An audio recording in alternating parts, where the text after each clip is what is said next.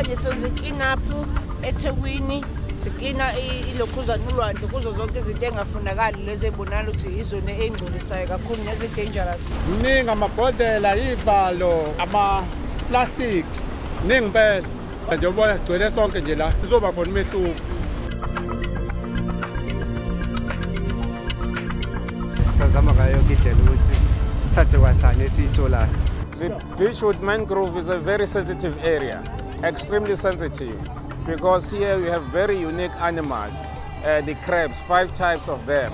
So if anything were to go wrong with the ocean or the beach that is here, so all of these animals will not survive, they will be killed. And that is why we then thought, let us actually kill 2 birds with 1 stone. One, to clean the ocean, and also to ensure that you spread education about these mangroves and to ensure that people do protect them. We are trying to clean up our coastline because KZN is a coastal region. We have many tourists visiting our beautiful city, and we want to make sure that our beaches are clean for them when they come in and to show them that we're proud of our city. So far, so good.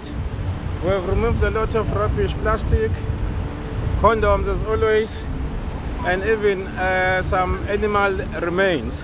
Kubalulekile ke masenza i-coastal clean up ngoba sisukelana sixosha udoti lo usuka nemfula njengoba ungenisa nje umngeni la uzala bese ke sikwazi ukuthi maye lo doti usufika la olwandle bese ke siyawuxosha ke ngalolu suku lolu be clean up. Esingathanda ke nanokuthi ke kungenzeki nge-coastal clean up kuphela kwenzeke nje nangezinye izinsuku ukuze sigcine indawo yethu ihlanzekile.